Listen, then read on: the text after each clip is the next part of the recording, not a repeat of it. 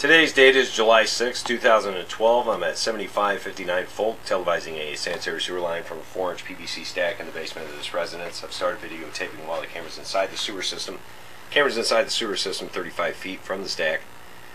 What we're looking at right now is a buried 6-inch yard vent clean out. I've located the spot. The spot is in the shrubbery on the front side of the house. It's located, it's marked. The depth is 8 foot 3 inches to the bottom of the sewer. This spot will need to be dug up and brought up to ground level before televising from this point out towards MSD's main connection can be completed. I'll continue to record as I pull the camera back.